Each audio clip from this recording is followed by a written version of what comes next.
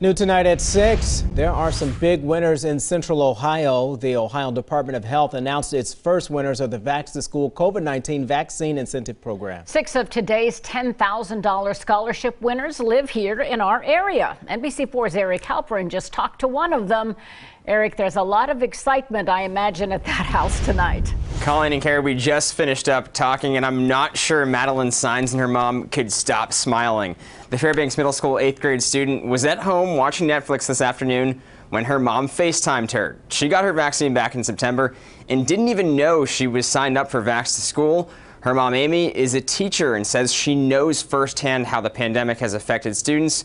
She says her kids would have gotten vaccinated even without the incentive, but calls today's win a huge bonus. She couldn't even wait to get home to tell her daughter, and that's why she FaceTimed her. I was like, this is huge financially for her dad and I, you know, when she gets to college, to help us out. And it goes in a 529 account, is my understanding. And so that'll be great to have in there.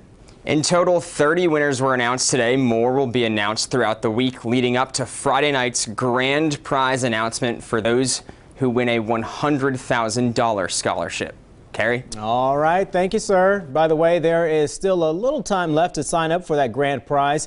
Anyone under 25 who has received at least one dose of any COVID-19 vaccine has to be registered by this Wednesday to get their name in the drawing.